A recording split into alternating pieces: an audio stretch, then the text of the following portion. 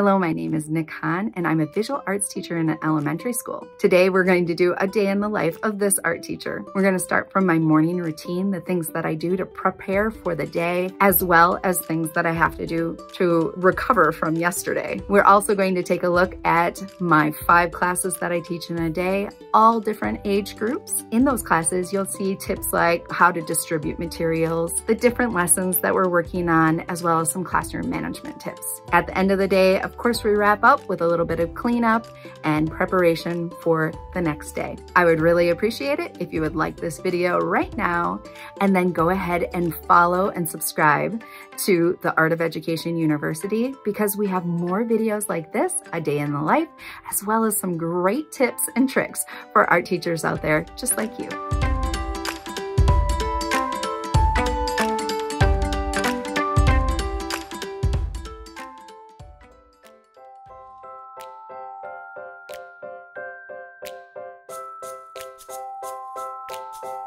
Generally, the first thing that I like to do when I enter my classroom is get started on my cart. So my last hour of the day is taught in the classroom. We're over capacity, so we have 2 art teachers at that time. I have a traveling teacher that comes into my class, and then I go into the homeroom classrooms on a cart. So the first thing that I like to do is offload the work from yesterday's students. It is my last hour, and so I just let it dry overnight. And then that's the first thing that I do in the morning is I offload everything. I adjust all the supplies, making sure that I have enough for the class that I'll be teaching today, making sure that it's nice and organized. I have my project samples ready to go, and I have my supplies that I need to demonstrate. And then I grab the class that I'm working on today, make sure that's on the cart, and I go ahead and put it back in the closet so that it is out of the way for my teaching for most of the day and just ready to rock and roll when it's time to move into the classrooms.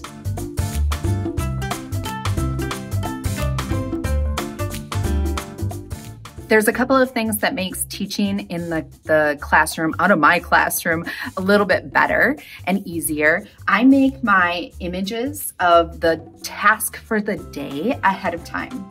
So I tell the students what they're going to do. I give them visuals, and then where they're going to put their artwork, and then what they can do if they accomplish that job. The whole process is making these ornamental corn, and we're really practicing how to cut and how to glue, just kind of working on those skills, which it turns out were very necessary this year. So slowing it down, making a simple project that really concentrates on those ideas, putting it on the drying rack. And then the 3 extensions are, I have a seesaw extension where students can draw a digital ornamental corn, a coloring sheet where students can take it home. And then I have a found object so they can still use that coloring sheet. It's just a simple, when I say coloring sheet, it's not like color it all in. There's a lot of option to go different directions. All of these look different at the end. They fill in the kernels however they so choose, fill in the husk, or they can use found objects. That's the last option. I have little puff balls here that they can place on top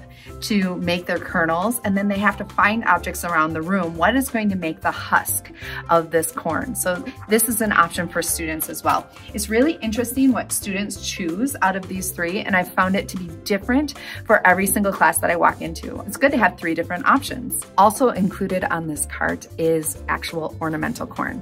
So I have enough for every pair of students to have a corn and touch it and feel it and ask questions and see what a real ornamental corn is. This has been the highlight of this lesson, bringing in nature, having students learn the different terms of a corn, and then we're actually talking about Indigenous people and the importance of corn to that culture.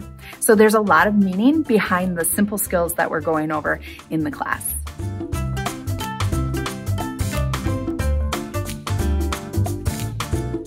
This whole setup is for my kindergarten. It's the first day that I'm teaching the kindergarten this lesson, as far as first time of the week, I guess I should say. This week, they will be filling in the last 2 squares by using tracers. We're going to talk about using tracers and colored pencils.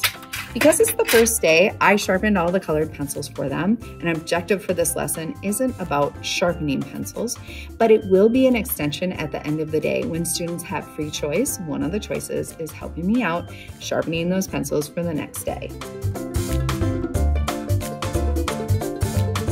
The first class I have today is 4th grade. So what I'm doing is getting their folders ready, getting the materials that they need ready. And as you can see, I have Sharpies. This is for the red table. They get 4 fat Sharpies and 2 skinny markers. These are placed back like this and on the rainbow countertop at the end of class, and therefore I can go ahead and just check to make sure all the caps are there and all the Sharpies are there. At the start of class, I invite my students in with a smile and a sign on the door. This might invite them to place their materials on the countertop or to go to their seat or sit spot on the carpet. It might also instruct them to look for instructions on the board or for my older kids on Schoology. This both welcomes and tells my students how to prepare for the hour. I often use videos for quick information. Sometimes this video is instructional and sometimes it's sheerly enrichment for the lesson that we're going to be learning. I use this time to set up my room. It doubles myself as a teacher. This year I am meeting the students where they're at. I'm finding that the skills I could count on in the past are simply not there. So breaking down the lesson to boost self-esteem is critical right now. I'm not just building physical skills in my students, but also emotional endurance. I want to encourage them to have the belief in themselves to be creators and to be able to do challenging things. Sometimes you just have to roll with the kids. After settling the group down and getting them into learning mode using some visuals, students wanted to share some information with me. I call this riding the wave, allowing my students to share the information and then using a countdown to bring them back into learning mode. Flipping my classroom or recording instruction ahead of time is critical to setting up supplies in a schedule that welcomes one class while another class leaves. This lets me quietly and slowly turn over the supplies in my classroom. I break down my class periods for my youngest artists into several lessons.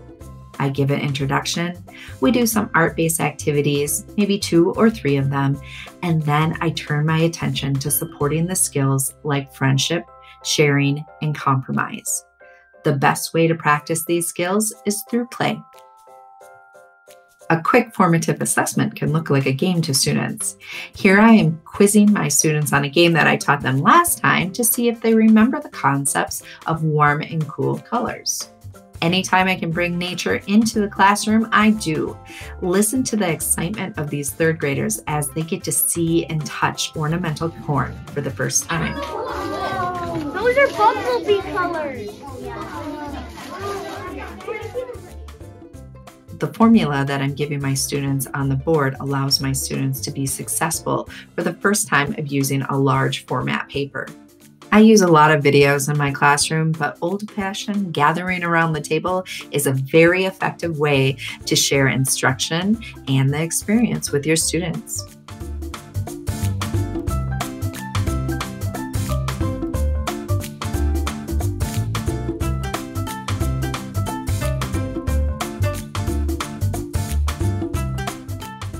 While on a cart, I use my cart top and a clipboard to demonstrate my instructions. Having visual instructions for my students ahead of time has been beneficial for both me and my students. It's nice for me to simply use the magnets, place it up on the board, and it's definitely beneficial for my students to become independent learners throughout the class period. Using actions to reflect on the process that we have just done is one of my favorite ways to wrap up a lesson with my youngest artists. I'm at the end of my day. It's my 2nd prep, so I have a half-hour prep in the morning and a half-hour preparation in the afternoon. And right now, currently, I don't have any duties. So this entire half-hour is just for me to wrap things up. At the end of the day, as I mentioned, I share my room with another art teacher. So she comes in, teaches the kindergartners in here while I'm in the other room teaching from the cart. So when I come back, all the chairs are up. The room has been cleaned, things look great. I can leave my cart to the wayside if I have an opportunity, and if the supplies are dry or the projects are dry on the drying rack, I can pull those off. Otherwise, I leave that most often for the morning. Brushes from today were washed already in my 2nd prep. Everything is kind of organized so that I can walk in tomorrow and feel secure in what I'm doing. That looks like a busy day, but it's not even the half of it for this art teacher.